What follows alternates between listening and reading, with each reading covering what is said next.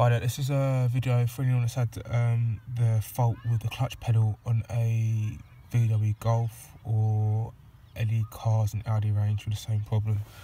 It's a quick fix that the AI did for me. I was looking for some videos, I couldn't see it, so I've just done this video to help, to hope it helps. What they've done, they fitted a bolt just there to the back of there. I'll try and show you. That's what stops the clutch going all the way up, so that stops it. And then also they bolted a bolt through there to there, so it doesn't pop out or anything.